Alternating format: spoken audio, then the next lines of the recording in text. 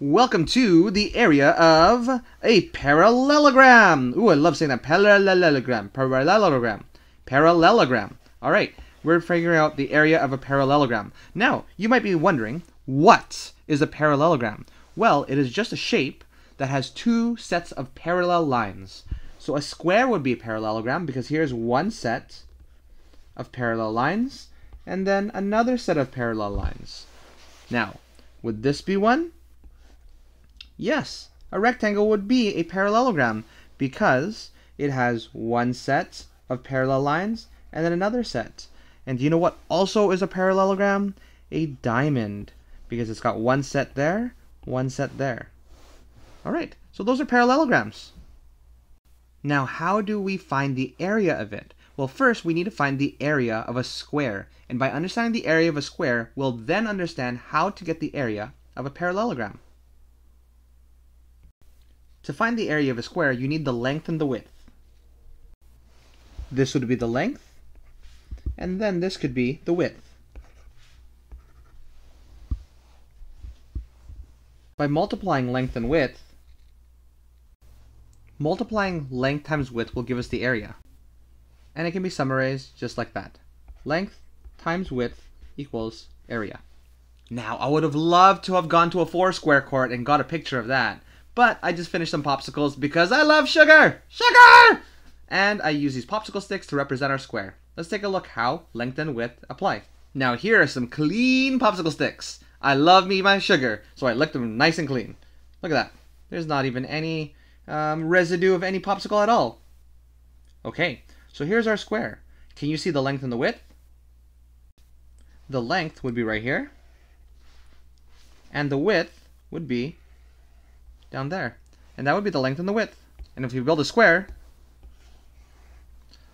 everything shaded inside would be the area.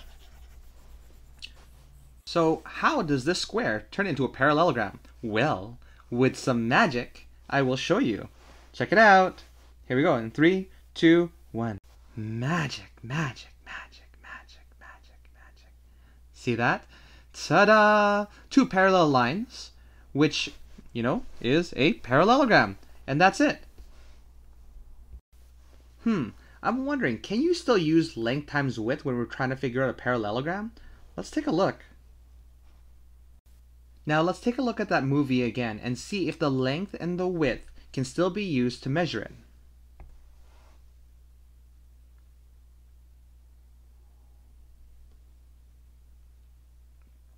You see now the length is actually a lot shorter, along with the width, just marginally shorter.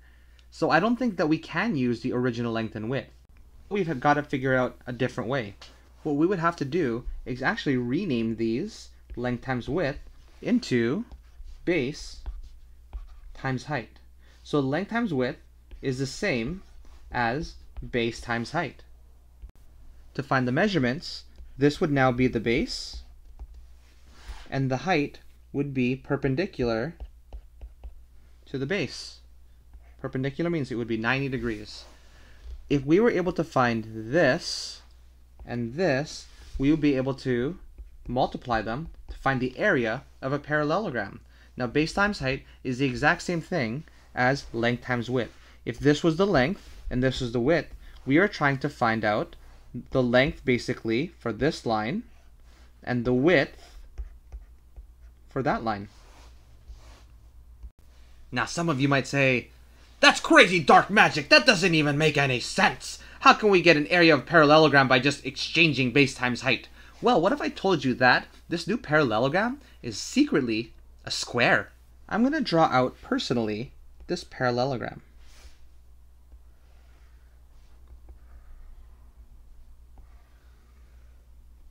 Just like that. Now let's remove the picture. Now I'm going to remove the old length times width, but I want you to keep that in the back of your mind, the length times width. Now, do you see that green parallelogram right there? Now, do you happen to see a square in there?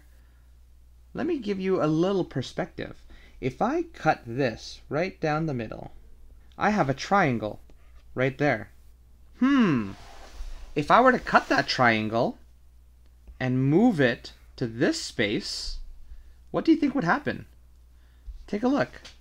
Do you think that triangle would fit right there? That triangle would be right there. And voila, I moved the triangle. It just fit perfectly. Do you see the square? Do you see the blue base times height? And it's the exact same thing like we were saying. It's still length times width. All over again. So it's not any magic at all. We now have a square once again. And the base times height that we were measuring is now back to length times width. If you have any questions about how I transitioned all of this, why don't you go back and take a look. All right, happy mathing.